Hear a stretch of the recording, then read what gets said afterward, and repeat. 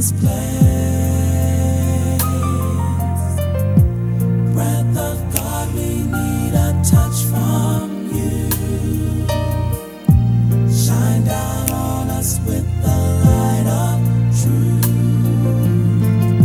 Stir our hearts and set our spirit free.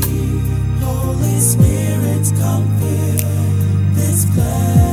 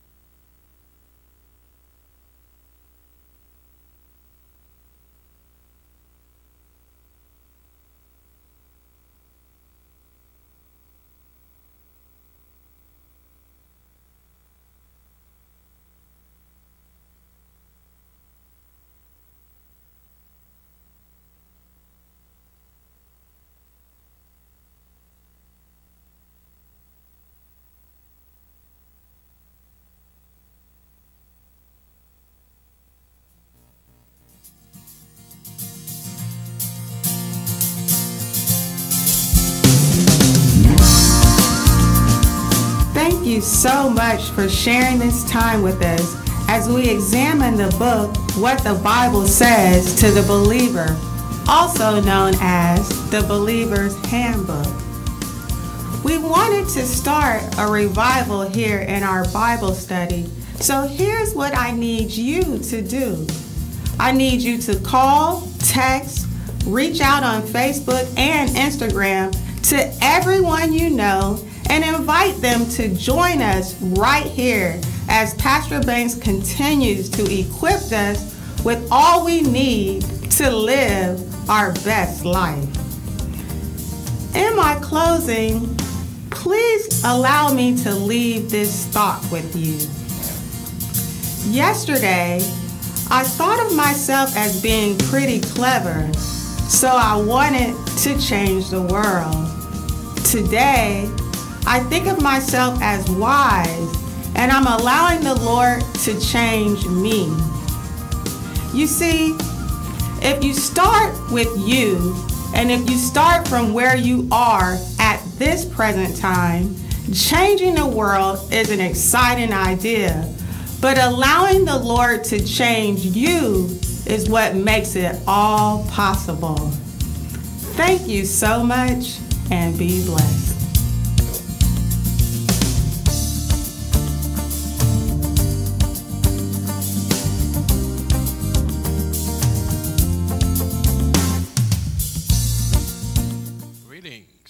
Grace and peace be unto you through our Lord Jesus Christ. Welcome to our Wednesday night Bible study here at the St. John Progressive. Missionary Baptist Church. I'm your host, Reverend Bartholomew Banks, pastor of this fine church. We're so delighted that you've allowed us to be a part of your Wednesday night activity. We have enjoyed a tremendous time of study as we have been studying the textbook, What the Bible Has to Say to the Believer. We have been tremendously blessed with the Word of God because God has given us everything we need to live victoriously here while we are representing Him in this dark and dismal world. He said, as long as I'm in the world, I am the light of the world. But now that He has gone back to His Father and has taken His rightful place on the right hand of the Father, a place of honor, He now expects us to represent Him as the light of the world.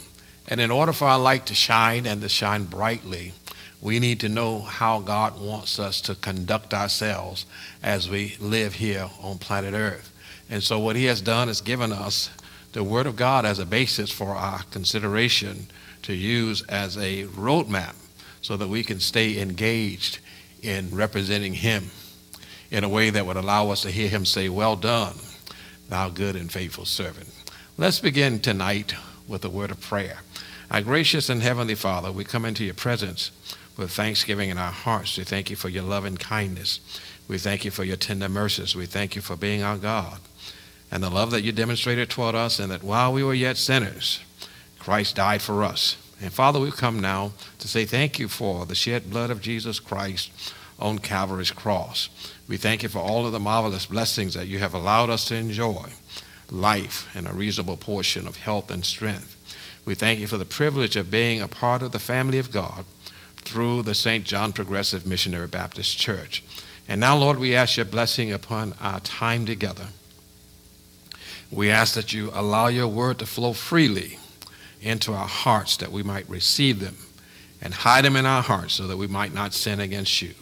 And Father, we will be careful to give you the praise in Jesus' name. Amen. We are in chapter 5 of our text, and chapter 5 is entitled, What God Expects of You. We've previously studied two sections of this chapter, the first section being you and the Holy Spirit, how God expects your relationship with the Holy Spirit to exist. And then we talked about how God expects you to study His holy word.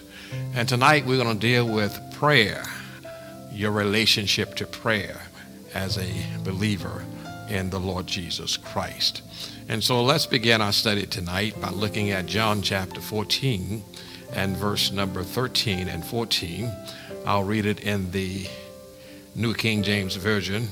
It says, and whatever you ask in my name, that I will do, that the Father may be glorified in the Son. If you ask anything in my name, I will do it. So the first thing we want to share today is the thesis that you must pray in Jesus' name in order to receive answers to your prayers. So the question can be legitimately raised. What does it mean to pray in Jesus' name?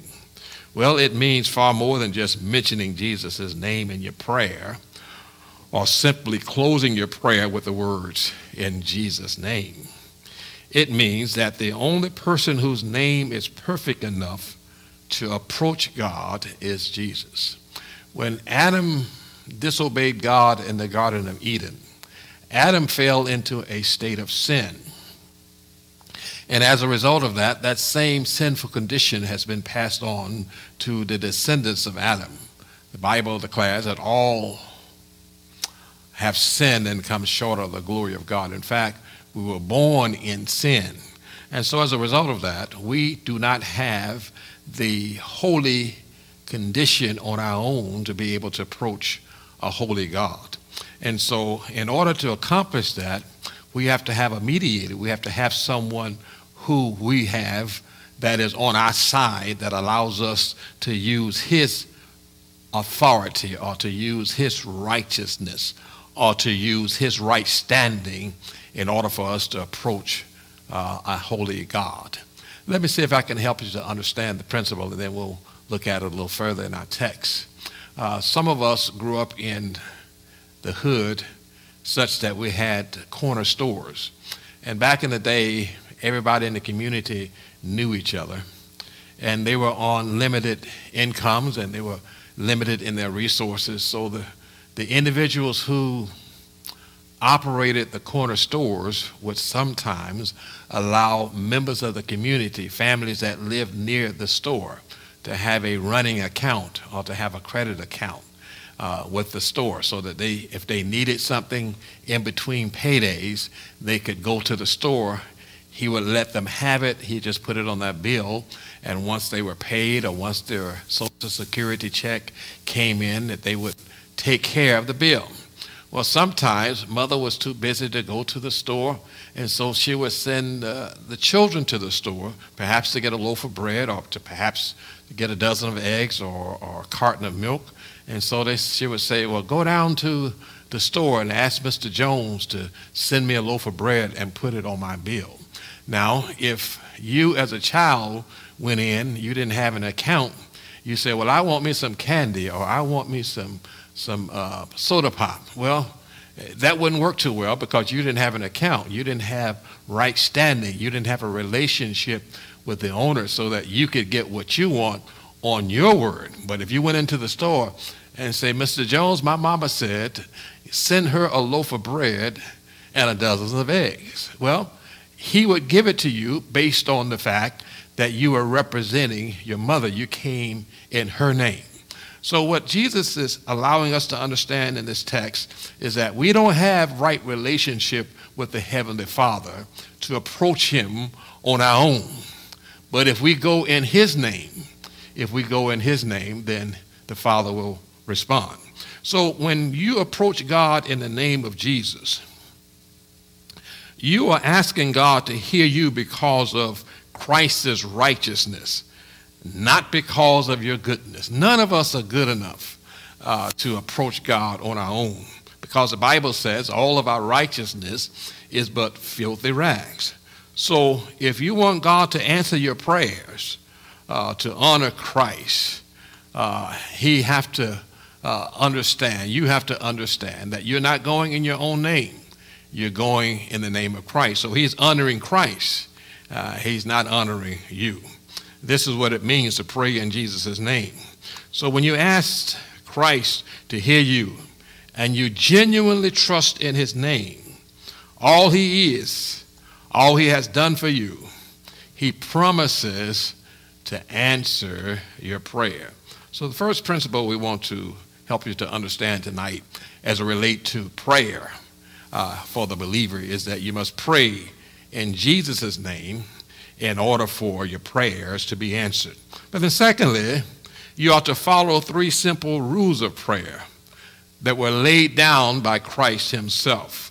Let me read Matthew chapter 6, commencing with verse number 7, and I'll read it in the NASB version of the Bible. It says, "And when you're praying, do not use meaningless repetitions as the Gentiles do, for they suppose that they will be heard for their many words. So do not be like them, for your Father knows what you need before you ask." Now, too often people measure prayer by the fluency or the eloquency or the goodness of the sounds of the words and the length of the prayer, thinking that a long prayer implies sincerity or devotion. But Christ puts the matter very simply when he prays. He says the rules are clear. First of all, he says, do not use meaningless or thoughtless repetition. Now, there are several things that lend themselves to meaningless repetition. First of all, let me consider memorized prayer. Just saying the words of a form prayer, for example, the Lord's Prayer. There's nothing wrong with praying a memorized prayer, but it should be prayed through and not just repeated with no thought behind the words. It should be something that comes from the heart. So that's how it ought to be. And written or well-worded prayers, that should be avoided, because we're thinking that what you say is so expressive and so well-worded that it is bound to carry weight with God? Well, the words may be descriptive and the words may be beautifully arranged, but the heart must be offering the prayer. Not the mind, not the ego, but the heart. Such a prayer is empty repetition. And then consider ceremonial or ritual prayer, saying the same prayer at the same time on the same occasion over and over again, such as in weddings and funerals and meals or worship service. This can soon become meaningless repetition. And then predictable or compulsory prayer. In other words, praying in the same way on a rigid schedule can lead to praying strictly as a habit, a repeated practice with little or no meaning at all. And then thoughtless prayer, speaking words while your mind is wandering. You're praying, but your mind is wandering somewhere else. When this happens, you need to ask God to forgive you and immediately begin to focus your mind on Him. No one can control your thoughts but you. It is up to you to concentrate on what you are praying about. Then, here's one that's a good one. Religious terms or phrases. Using certain words or phrases over and over again in prayer because they sound religious or they sound pious. For example, the repeated use of mercy, grace. I thank thee, O God. Dear Lord, I pray. You know, those things that we have picked up because we've heard others say them. We think that makes us sound so spiritual. It makes us sound so religious. And then habitual references to God, using repetition, mindlessness, such as Lord this, Lord that, God this, God that, Jesus this, Jesus that. This shows that a person is giving very little thought to what he or she is praying about. Far too little fear and reverence are seen when approaching Him whose name is the Wonderful Counselor, the Mighty God, the Everlasting Father, the Prince of Peace. Now let me be candidly clear here. Christ is not saying that repetition in prayer is wrong. Let me repeat that because I don't want to confuse anyone and allow you to run off with the wrong idea. He's not saying that repetition in prayer is wrong. It is not wrong. What is wrong is vain and empty repetition. Christ Himself used repetition in prayer. In fact, if you look at Matthew chapter 26 and verse 44, it'll tell you, and He left them and went away again and prayed the third time, saying the same words. And that was when He prayed in the Garden of Gethsemane, when He said, Father, if it be possible, let this cup pass from me. But nevertheless, not my will, but thy will be done. And of course, Daniel did as well. And Daniel chapter 9, verse 18, he says, O my God, incline thine ear and hear, open thine eyes, and behold our desolation, and the city which is called by thy name, for we do not present our supplications before thee for our righteousness, but for thy great mercies. O Lord, hear. O Lord, forgive. O Lord, hearken and do. Defer not for thine own sake, O my God, for thy city and thy people are called by thy name. And then the psalmist in Psalm 136 and verse 1, O give thanks unto the Lord, for He is good, for His mercy endureth forever. There are several basic things that will keep you from using meaningless repetition in prayer. So let's look at those several basic things that will keep you from using meaningless repetition in prayer. First of all, you need a genuine heart, knowing God personally and having a moment-by-moment fellowship with Him all the day long. That's a genuine heart. And then you need concentrated thought, really focusing on what you're saying. Don't just say one thing and your mind is flowing somewhere else, but you need a concentrated thought.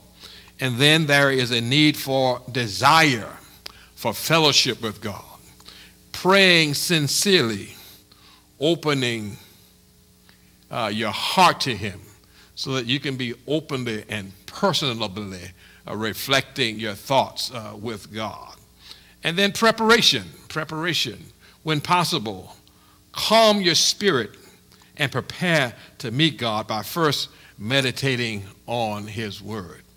If you had an important invitation with someone that you respected highly, you would not just go in unprepared, but you would make sure you were prepared from a perspective of being groomed properly.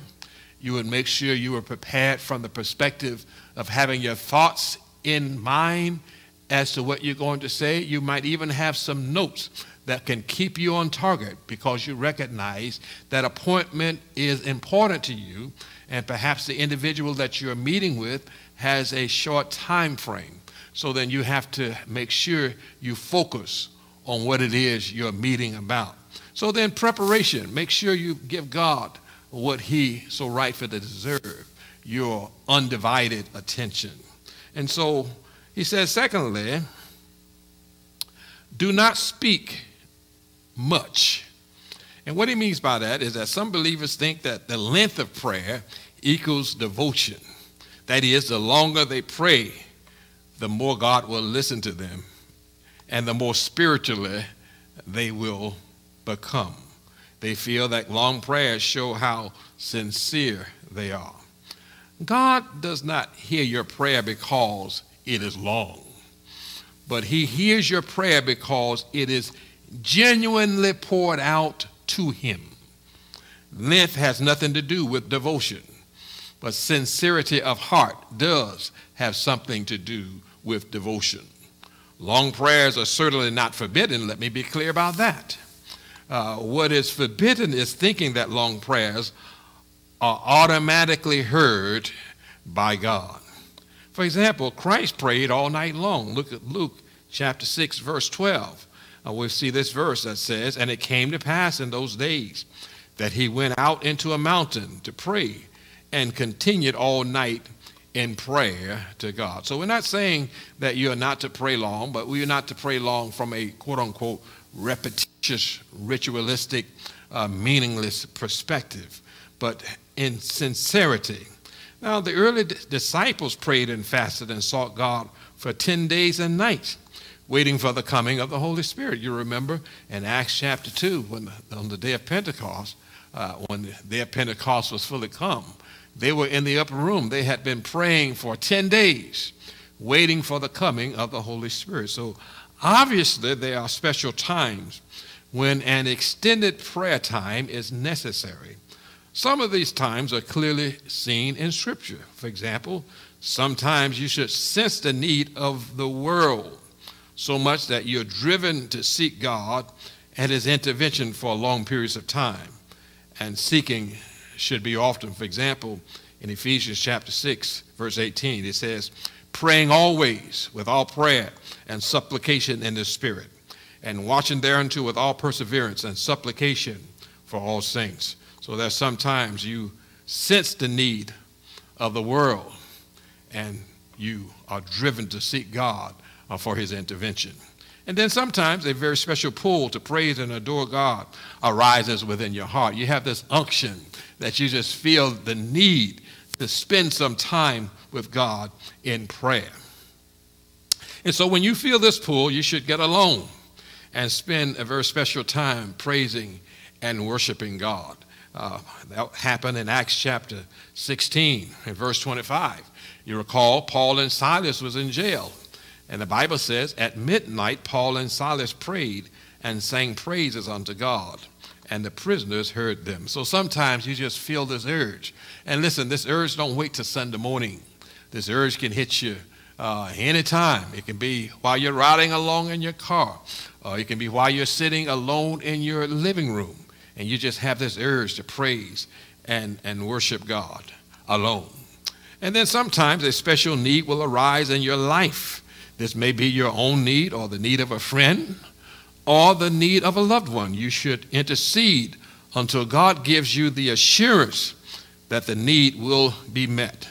Again, you see that in Ephesians chapter 6, verse 18, but also you see it in Acts chapter 12 and verse 5 particularly, where it says, Peter therefore was kept in prison, but prayer was made without ceasing of the church unto God for him.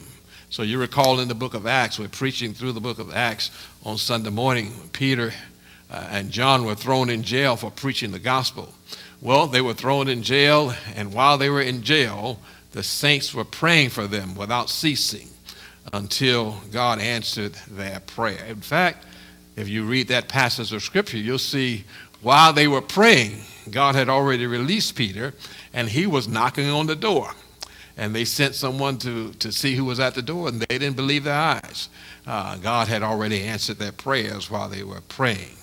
And then sometimes an unusual experience or event has taken place or is about to take place in either your own life or in the life of a loved one. And you should get alone and share the event with God. And you should stay before God until you receive what is needed to face the matter. Whether it's courage, whether it's confidence, whether it is power, or whether it is faith, love or assurance, God will give you what you need. Sometimes we're praying an intercessory prayer on behalf of others.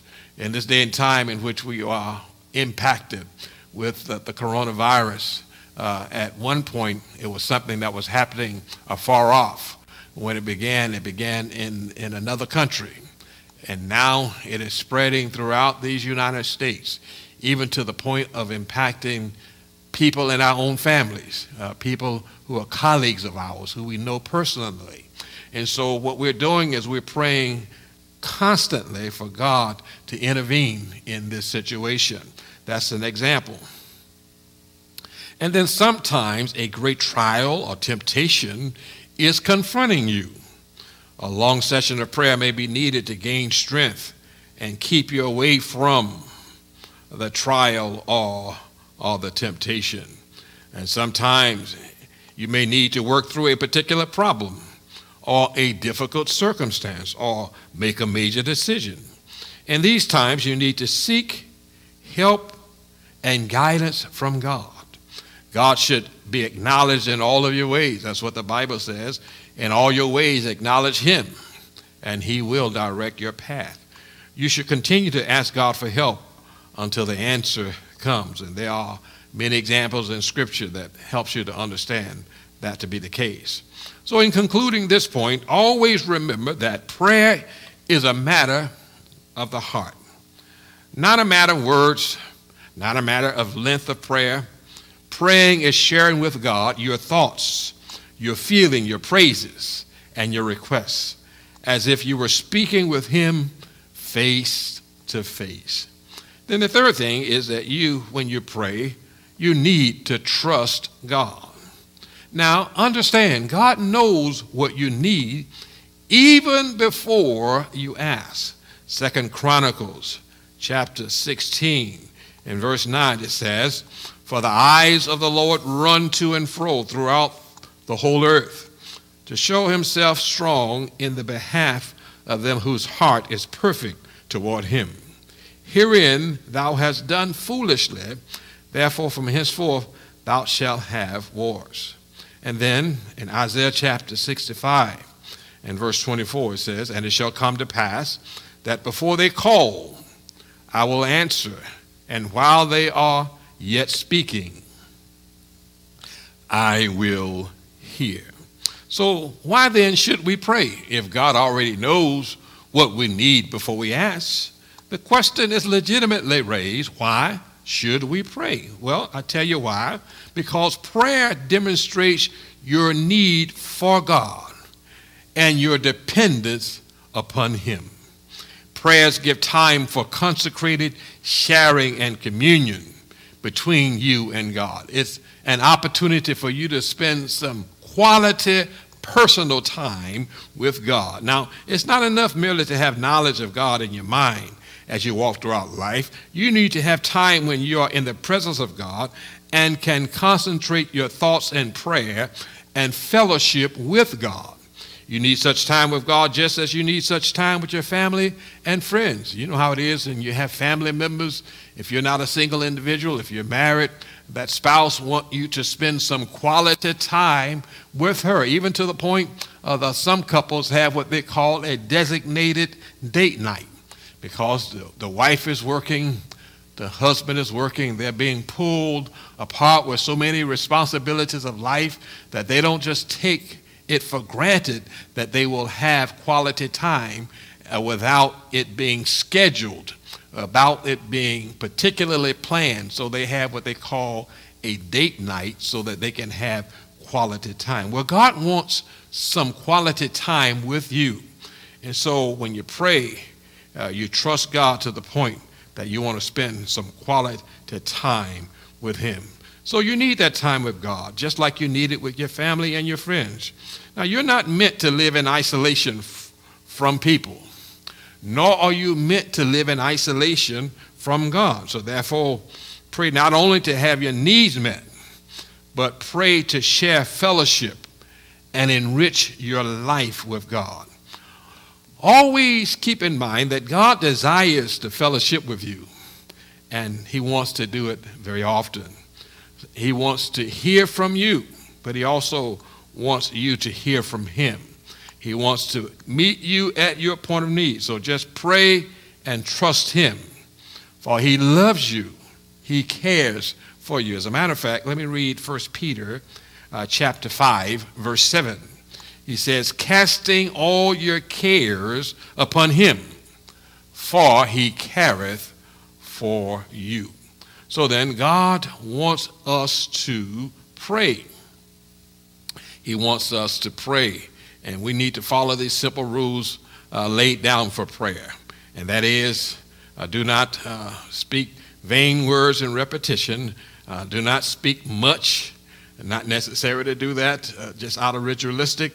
And then when you pray, trust God. But then you need to persevere in prayer. Persevere in prayer. That's found in Luke chapter 18, verses 1 through 8. But let me just summarize it with this. Ask, and it will be given to you. Seek, and you will find. Knock, and it will be opened to you. For everyone who asks receives, and everyone who seeks finds. And to him who knocks, it will be opened. That's Matthew chapter 7, verses 7 and 8. So you need to persevere in prayer. In other words, ask, seek, and knock. Now, what is a persevering prayer? What is a persevering prayer? It is asking, seeking, and knocking until the answer is received, or until the answer is found, or until the door is opened. It is being so passionate or fervent about something that you never give up until God responds. Now, the words ask, seek, and knock are in the present tense in the passage. You ought to keep on asking. You ought to keep on seeking. You ought to keep on knocking. You ought to persist in prayer. Now, the word receive, find, and open are also in the present tense. So this shows that the answer to prayer is more than just a promise for the future. Perhaps the events has not yet happened, nor the problem resolved, nor the answer received. But by faith, you know that God has heard your prayer. Christ teaches several important lessons about prayer in these two verses. First of all, he teaches that true prayer is persevering prayer. When you seek, you have to continue seeking. You sense a real need to pray. And when you sense a real need to pray, you should not only ask, but also seek and knock. Do not play around and murmur a prayer, but pray and continue to pray until you receive an answer. And then he allows us to understand that prayer is to be often. Christ tells you to ask, to seek, to knock, which means pray repeatedly, pray often, and pray intensely. And then the answer to your prayers are assured.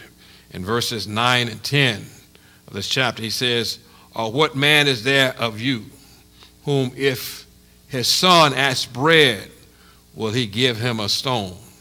Or if he asks a fish, will he give him a serpent?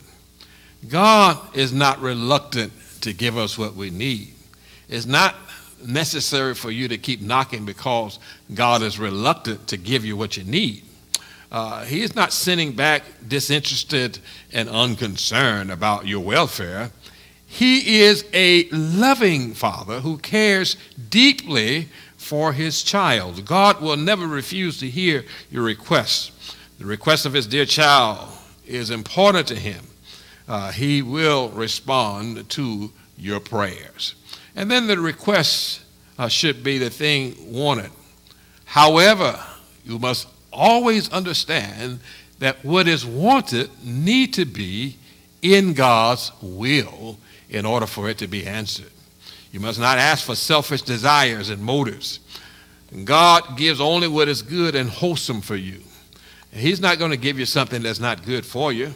Look at 1 John chapter 5, verses 14 and 15. It says, and this is the confidence that we have in him, that if we ask anything according to his will, he heareth us. And if we know that he hear us, whatsoever we ask, we know that we have the petitions that we desired of him. And so it is important for us to understand that what we request, the thing we request, need to be in the will of God. Let me look at James chapter 1, verse 17. It says, every good and every perfect gift is from above, and cometh down from the Father of lights, with whom is no variableness, neither shadow of turning. Every good and perfect gift comes from above. Now, anytime you have something that is real, 9 times out of 10, there is a possibility of having a counterfeit, or having what we call a knockoff. In other words, just because we have every good and perfect gift coming down from above does not negate the fact that we have an enemy, the adversary, the devil, that has the ability to dress something up and make it look like it's coming from God, but it is coming from the pits of hell itself. And so God doesn't give you something that's going to bring a curse on your life. Whatever God gives you is going to bring a blessing to you. So he says every good and perfect gift comes from above. So make sure what you're praying for is in the will of God. And then James chapter 4, verse 2, he says, ye lust and have not, ye kill and desire to have, and cannot obtain, ye fight and war, yet you have not, because you ask not. Ye ask and receive not, because you ask amiss, that you may consume it upon your lust. So make sure what you're asking is something that is in the will of God. And then he allows us to understand that true prayer, persevering prayer, acknowledges your dependence upon God. It is when you face a desperate need that you're stirred to cry out to God, that you really begin to ask, to seek, and to knock.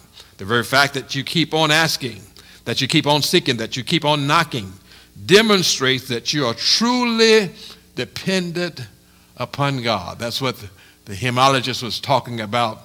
Father, I stretch my hands to thee. No other help I know. If thou withdraw thyself from me, oh, whither shall I go? Sometimes there are situations in your life that only God can get you through. Your visa can't help you. Your American Express can't help you. Your mama can't help you. Your daddy can't help you. Your political connections can't help you. The only person that you can depend on to get you out of some situations is God Almighty. And those are the times when you don't have a problem asking, seeking, and knocking, waiting for God to respond to your request. Now, this is an important point here. God does not always answer your prayers immediately. Let me say that again. God does not always answer your prayers immediately. People frequently wonder why it is necessary to ask, to seek, and to knock, and to keep on asking, to keep on seeking, and to keep on knocking. Well, there are at least 4 reasons for that. First of all, prayer teaches you to communicate and fellowship with God and to seek Him more and more. In other words, if God gave you what you wanted just like that, you probably get it and go on about your business and forget about God. But sometimes God allows the delay to the answer to your prayer so that you can pray about it, then you can pray about it again, then you can pray about it again. And what you're doing is you're spending time with Him. You are spending quality time because you are communicating, you're fellowshipping with Him. So prayer teaches you to communicate and to fellowship with Him and to seek Him more and more. But not only that, prayer teaches you to be patient and to hope in God and His promises more and more. It teaches you patience. You know, sometimes when our children have made requests of us, and sometimes we can respond immediately, but sometimes we don't respond immediately because we're teaching them patience. We're teaching them that the world doesn't revolve around them. Sometimes it is necessary for you to do some things, and sometimes it's necessary for you to wait for the right timing. For example, they may want a dessert. Well, you're going to give them the dessert, but the dessert don't come before dinner. The dessert comes after dinner. So then what you do is you teach them to have patience until the timing is right. And so sometimes when we're praying to God, He's teaching us to be patient and to hope in Him. When God does not answer your prayer immediately, you should continue coming into His presence, waiting and hoping for what He has promised that will happen. You recall God promised Abraham that he would be a father of many. And of course, Abraham went through his young adult life. He did not have any children. He went through middle-aged life. He did not have any children. And finally, when he reached old age, that's when God promised a son that came into existence. And so sometimes God allows us to go through a waiting period. It teaches us patience. It gives us an opportunity to hope in what He has promised to us. So you can actually grow more mature in patience and endurance as you learn to place more hope in God and His wonderful promises. Now, during this waiting stage, you need to fight off the urge to take matters into your own hands and to prematurely try to resolve your situation without divine guidance, because that's what happened in the life of Abraham when he was waiting for the son, and the son had not arrived, and his wife suggested that he would go into her handmaiden and have a son, and that was not God's design, and that caused some issues. So sometimes when we take matters into our own hands, we mess situations up that God have to come behind us and clean up. And so we have to learn how to continue to place our hope in God and His wonderful promises. Isaiah said, "They that wait upon the Lord shall renew their strength. They shall mount up with wings as eagles. They shall run and not be weary. They shall walk and not faint." So we need to learn how to have patience and wait on Him and continue to pray and allow Him to fulfill His promises to us at His own appointed time. Then prayer teaches you to love God as your Father more and more. Knowing that God is going to answer your prayer and having to wait on the answer causes you to draw closer to Him. I know there have been times in your life when your children have had desires that they wanted to ask of you. And many times when they have those desires of you, they'll spend more time with you. They'll pour some affection on you. They'll be extra nice to you. They'll be extra responsive. And sometimes in the back of your mind, you're saying, "Oh, what do you want now? I know it's something." Well, when we're spending that kind of time with God, it gives us an opportunity to express our love for Him, to express our appreciation to Him. We're spending quality time because we are being responsive to Him as He is preparing us to receive the blessing that he has promised to us. And then the prayer, when the prayer is answered, your heart is endeared to him even the more. You're so thankful to him when he responds to your prayer. Prayer also demonstrates how deeply you trust God, how much you love and depend on him. As you grow in that trust, you will bring more and more concerns to God. There have been times in my life when I've had situations that God has worked out. Now, one of the things that I've learned over the years in my relationship with God is that Satan is always going to be on his job. There was this lady that was a member of the church some years ago. The story is told. She always had something nice to say about everybody. I mean, she had something. It could be the worst person in the neighborhood, but she always had something nice to say about everybody. So they tried to trip her up one day, and they say, "Sister Sally, what do you think about the devil?" She said, "One thing about that old devil, he's always on his job." And you know that's the truth. The devil is always on his job. He's always going to try to draw you away from God. He's always going to try to attract your attention away from where it needs to be. So when you're praying, you're demonstrating how deeply you trust God and how deeply you depend on him.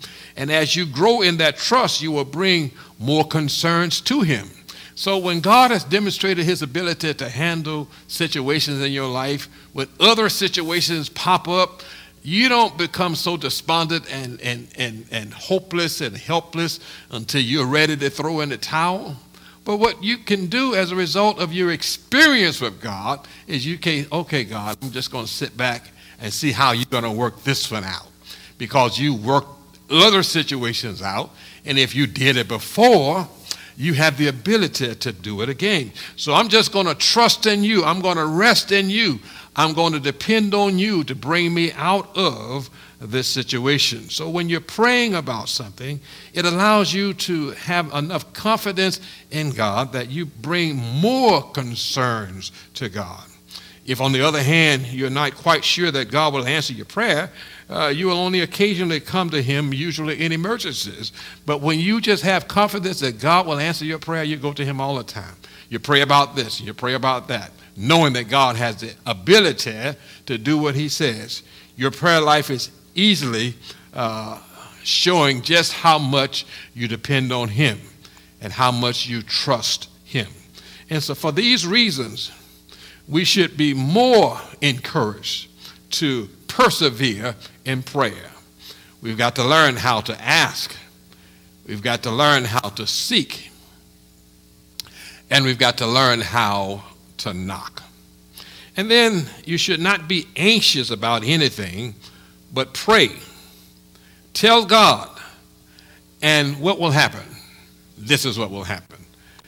And the peace of God will guard your heart and your mind. Let me read Philippians chapter 4, verse number 6 and 7. I'm going to read it in the New American Standard Version. It says, "Be anxious for nothing, but in everything by prayer and supplication with thanksgiving, let your requests be made known to God, and the peace of God, which surpasses all comprehension," and the King James Version says all understanding, "will guard your hearts and your minds in Christ Jesus." Now, this is actually a charge.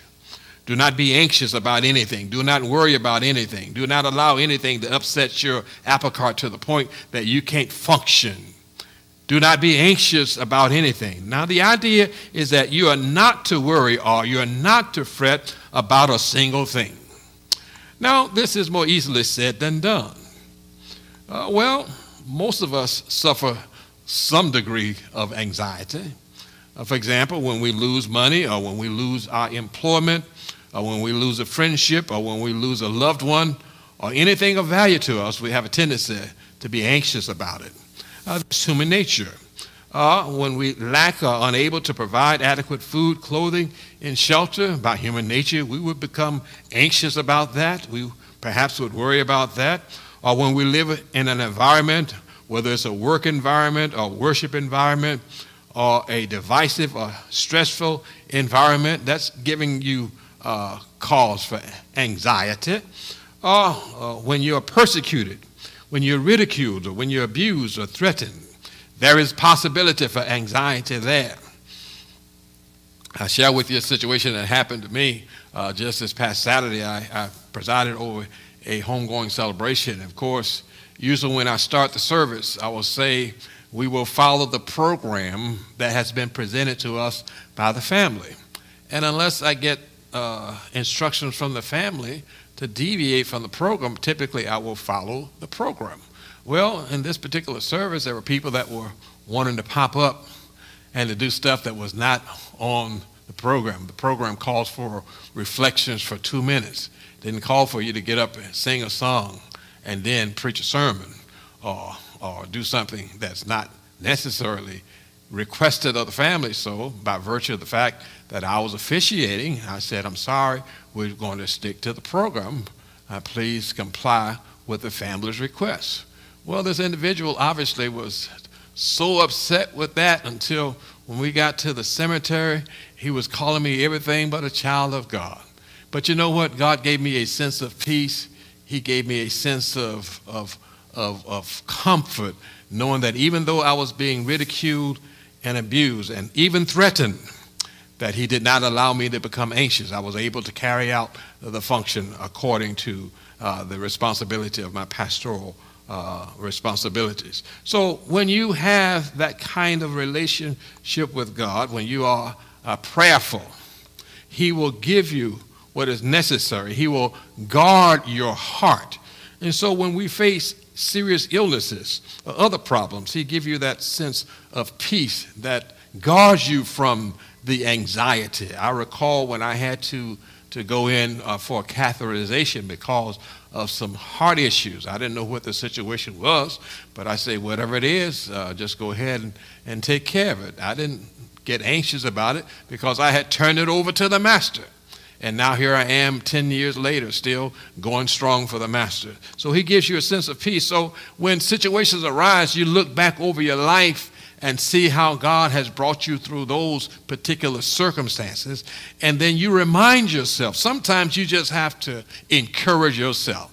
Sometimes you look in the mirror and remind yourself of what God has already done in your life and recognize that he has the power to bring you through again. So in the midst of such circumstances, we do not have the ability or power within ourselves to keep us from worrying. No, I'm not saying I was not worrying because of the power that was in myself. No, I wasn't packing Saturday at the funeral, so if something had jumped off, I would have been in the hands of those who would perhaps step in or call law enforcement officials. No, I didn't have a crystal ball that said if I had to go into surgery that everything was going to be fine. But what happens is, in the midst of circumstances, you don't have the ability to keep yourself from worrying. The only way that you can keep from being apprehensive or frightened is to receive an injection of supernatural power.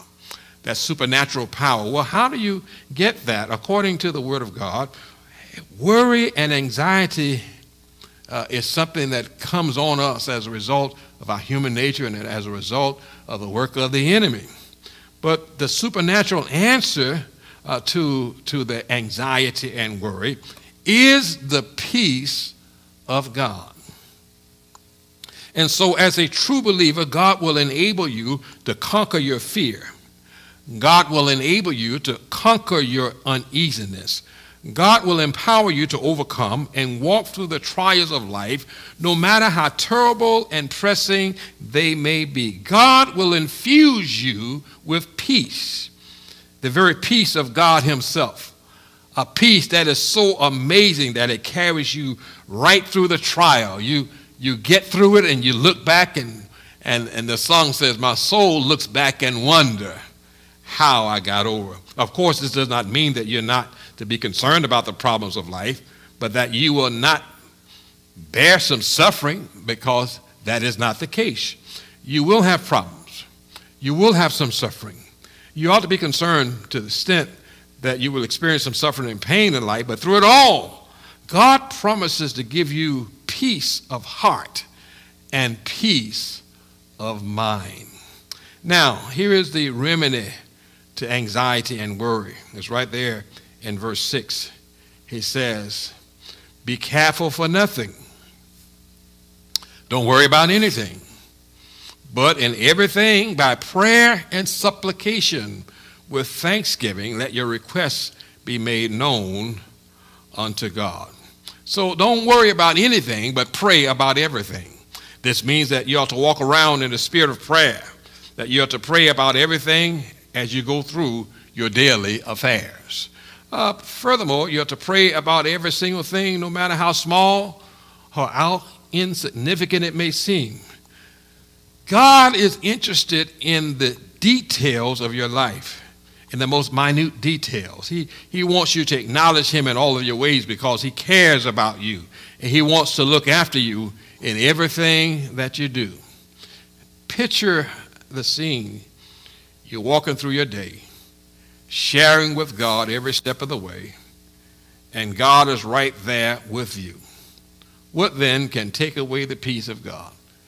You're walking through the day, going through your daily activities, but God is there with you. That ought to give you a sense of peace. Absolutely nothing can take your peace when you come to the realization of the fact that you're not alone.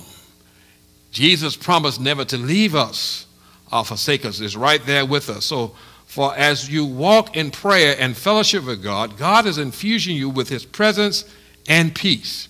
When you're praying about it, he's infusing you with his presence. He's reminding you that you're not there in that situation alone. And as a result of that, he's giving you his supernatural peace. No matter the conflict, no matter the trial, he's there for you and with you. You're communing with God, and he's continuing to strengthen you with his presence. How does he do that? You do that through prayer. He's giving you the peace to conquer and to walk through the trial. Your relationship with God and his peace is unbroken when you're in a consistent attitude of prayer. And so the remedy for anxiety is prayer. And then God's great promise is also a peace of heart and a peace of mind. Right there in verse 7, he says,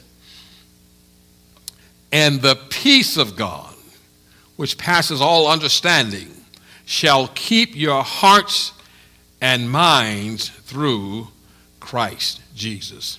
Now, to be at peace means to be assured. To be at peace means to be confident. To be at peace means to be secure in love and in care of God. In other words, it means to have a sense of consciousness, a knowledge that God will take care of you. Note what God says about the peace he gives. First, God's peace passes all understanding. It is beyond anything that you can ask or think. It even surpasses all that you can imagine. Look at Ephesians chapter 3, verse 20. It says, now unto him that is able to do exceeding abundantly above all that we ask or think, according to the power that worketh in us. Envision the most terrible thing you would ever have to face or endure. Think of the peace that you would need as you went through that trial.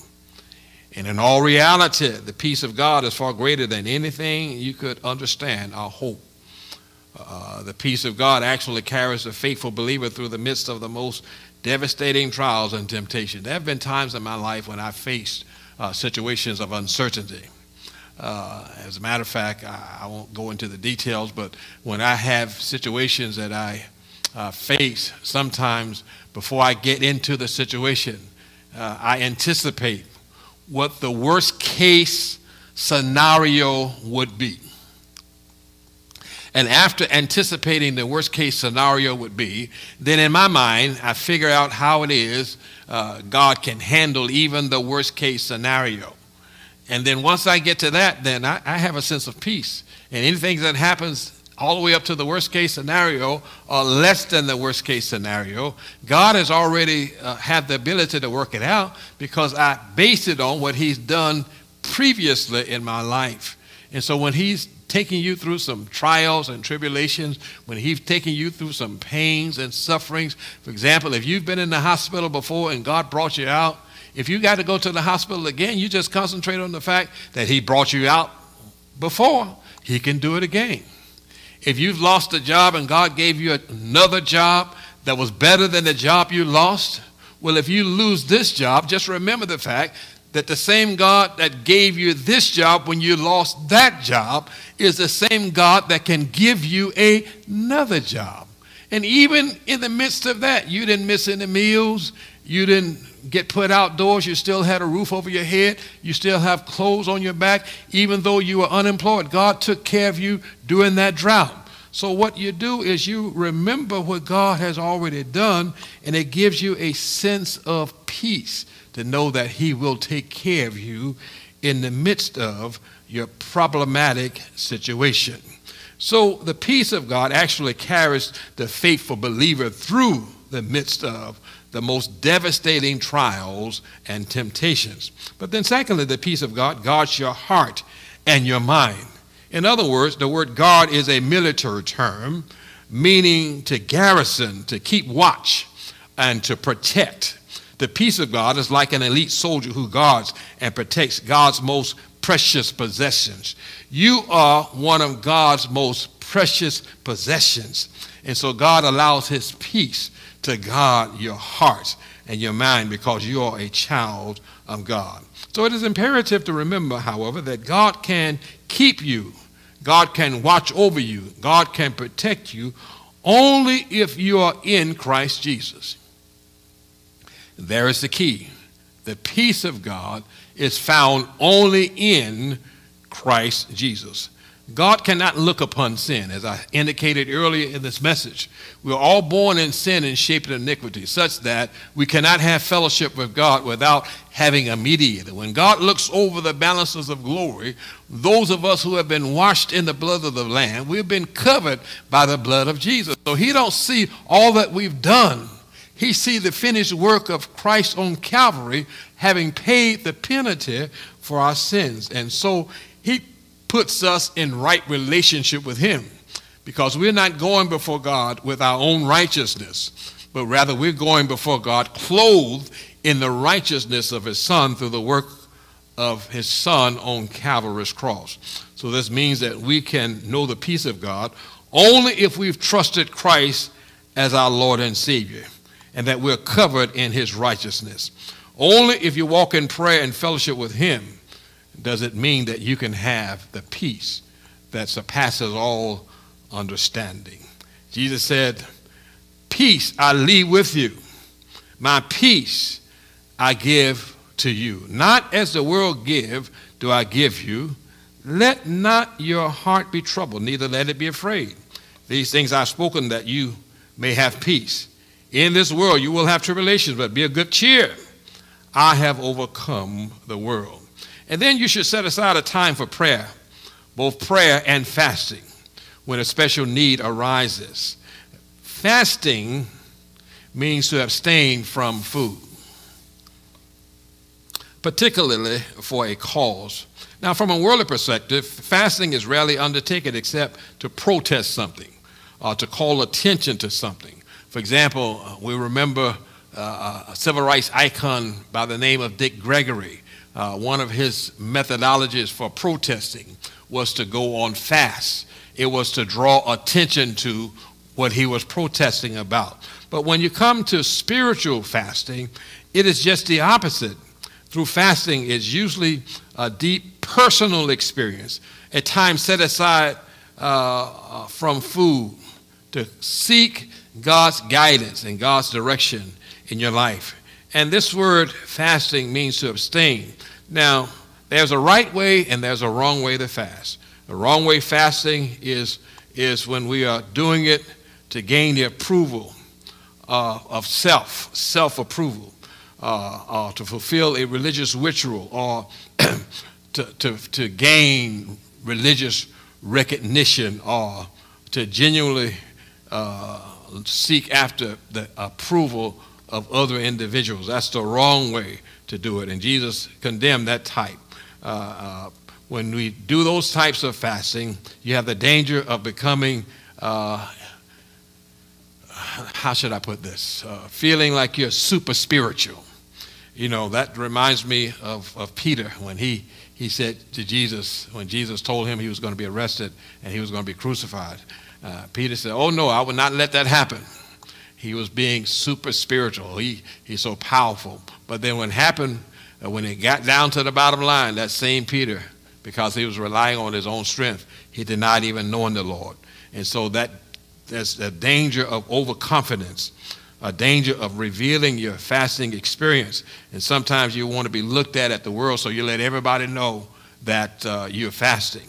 And so there's a danger of changing your appearance and got a frown on your face, and everybody know you're fasting. But that's the wrong way to do it. But the right way to fast it should be done so that it is not done in the presence of people, but it is done in the presence of God. It's something between you and God alone. And what you do in secret, God will reward you openly. So it is important for you to understand that when you're talking about prayer and fasting, there are several excellent benefits to fasting, and you want to reap these benefits. First of all, fasting keeps you in the presence of God. Fasting humbles your soul before God. Fasting teaches you to depend more and more upon God. Fasting demonstrates to God by action a real seriousness. Listen, when you turn your plate down, and some of us know we love to eat, but when we turn our plate down and go before God, it's letting God know just how serious we are about what we are fasting and praying about. Fasting teaches you to control and discipline your life. Fasting keeps you from being enslaved by habit.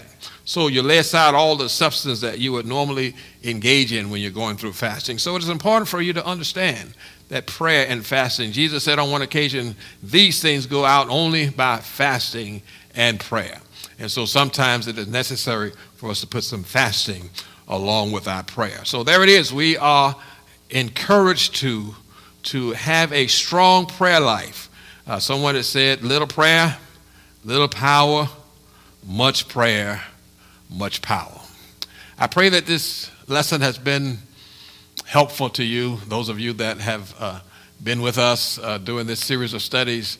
We are helping you to understand that God has described in His Word how we are to conduct our lives in every aspect. And so tonight we've dealt with prayer specifically. So next week we'll deal with a new topic. And so we ask you to continue to work with us. I think we're going to be looking at our faith on next week. So we encourage you to continue to follow along with us. We're not on a particular time schedule. We're spending enough time so that we can allow the Word of God to be absorbed into your spirit, and thereby can be hidden in your heart so that you can grow in grace and the knowledge of Him. Well, at this time, we want to extend an invitation to the open door of the church to give someone an opportunity to accept the Lord Jesus Christ into their hearts as their personal Savior. You don't have to be in a sanctuary, wherever you are, whether you're in your family room, whether you're in your kitchen, or whether you are riding along in your car listening to us on your phone, whatever situation you're in.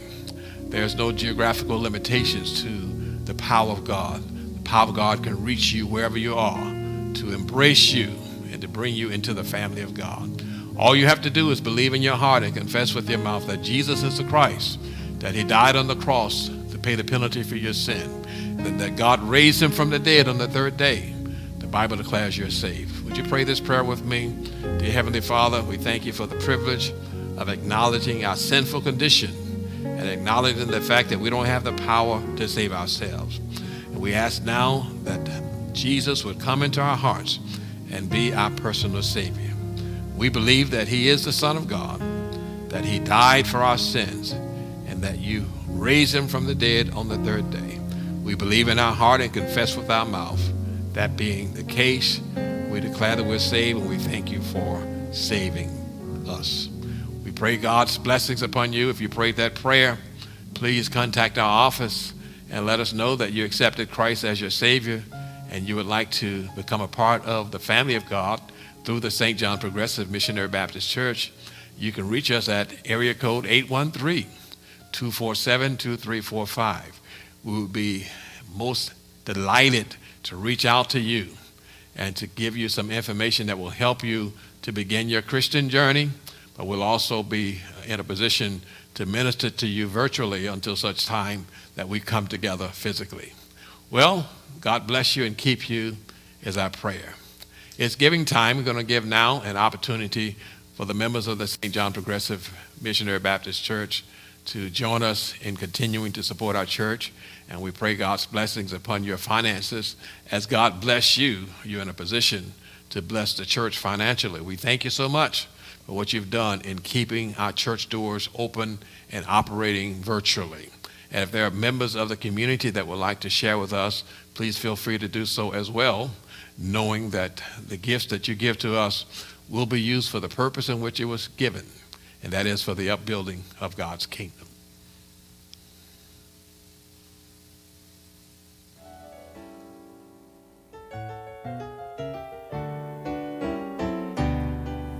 We are so grateful to all those who contribute to our ministry. Your faithful giving is important as we continue to advance the kingdom of God around the globe. Here at St. John, we offer the option of online giving where your tithes and offerings and donations are securely done through our website. Simply log on to stjohnprogressive.org, click on the online giving button, and follow the prompts. For assistance, call our church office at 813-247-2345. We also have the other option of mail-in tithes and offerings. Mail your donations to St. John Progressive Missionary Baptist Church, P.O. Box 75194, Tampa, Florida 33675. Your donations are needed now more than ever, and they are the lifeline of this church.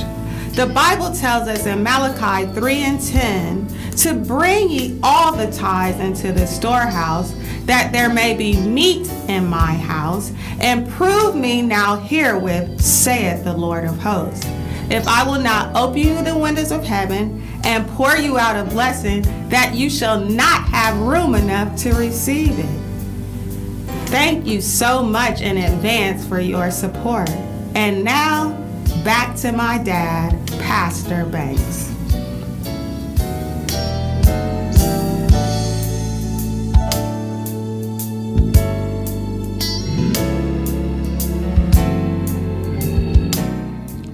Well, thank you so very much for being a part of our Bible study tonight. We pray God's blessings upon you and your family. We are looking forward to God continuing to bless us, sustain us, and keep us together virtually as we go through this pandemic season. We will continue to be mindful of the situation of the virus still being active in our community. So we will continue to exercise social distancing. We'll continue to wear our mask. We'll continue to sanitize our hands so that we will mitigate spreading of the virus to the best of our ability. So that being said, we will continue to do our virtual worship as well as our virtual Bible studies for the very near future. We'll let you know if things change. We will be celebrating our communion service on Sunday. Those of you that do not have your elements, please stop by the church between the hours of 9 and 6 on Thursday. And if you are not able to come by the church, just go ahead and use some crackers and juice that you have at home, and we will consecrate it for service on Sunday. Our Zooms continue on Mondays at 6:30, and our prayer calls continue on Tuesdays and Thursdays at 7:30. Please remember to share our virtual services on Facebook with your friends. Start a watch party. Let them know that they can access our services via Zoom on Monday nights with our young people, or they can access our streaming via Facebook or YouTube. Just visit our website and get the information that will help you to connect with us. God bless you and keep you is our prayer. Again, we continue to pray for the Lewis family as well as the Vivian family as we lay to rest one of the icons of our civil rights movement. And we pray that God will continue to raise up other voices that can be used to bring about positive change in our communities. And as part of our worship service, each week we will show a video produced by our social justice ministry that will help us to understand the importance of allowing our voices to be heard through the vote. So please be patient as we share that information with you from time to time.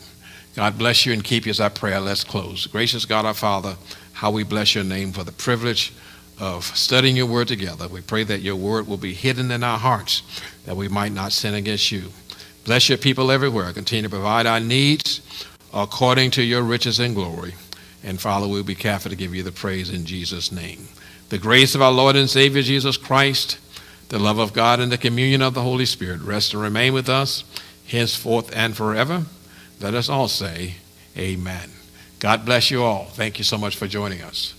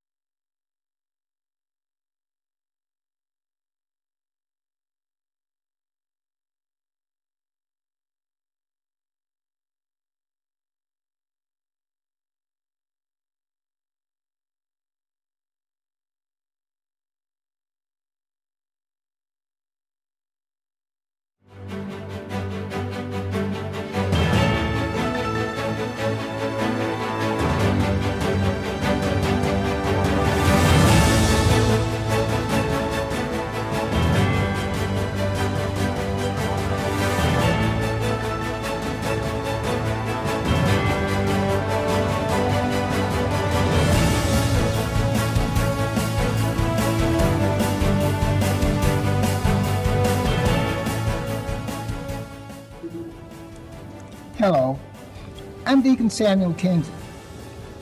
I take this opportunity to thank all who are out there on the front line advocating for equal rights and equal justice under the law for African American people.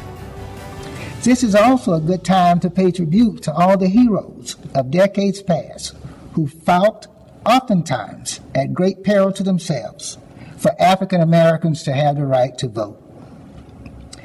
In just a short time, we will elect a president of the United States and a number of other federal officials. But many decisions that impact our daily lives are made by elected officials at the state and local levels, or the people they hire or appoint to various positions. Consequently, all elections, federal, state, and local, are important. Elections determine whether our country is respected and will be a world leader, both diplomatically and militarily. They determine the quality of our children's education, or whether there will be good paying jobs that enable us to support our families, afford decent housing, send our children to college, and have good health insurance. Elections determine the amount we pay in taxes and the services we receive in our communities. They determine who heads our law enforcement agencies and whether or not we will live in safe communities and are treated with respect and dignity by those in authority. Elections determine whether felons who have paid their debt to society will have their rights restored, and they determine whether or not there will be a safety net for the needy. We at St. John take voting seriously, and we encourage all to register and never, ever miss an opportunity to vote. If you have any questions about your eligibility to vote, when and where to vote, or how to register to vote, please call or visit the website of the Supervisor of Elections in the county where you live. Remember, go out and vote. We're counting on you. Be blessed and stay safe. Thank you.